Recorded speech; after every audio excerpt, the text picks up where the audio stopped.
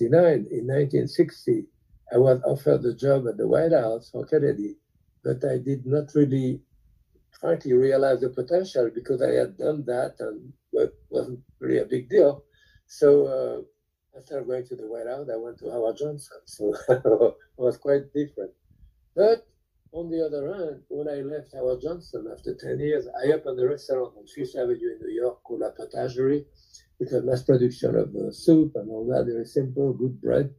Then I opened the World Trade Center with Joe Baum. I set up the commissary there. It fits 30,000 people a day. I was a consultant at the Russian Tea Room. I'm saying that those things because I would never have been able to do any of those jobs without the training of Howard Johnson.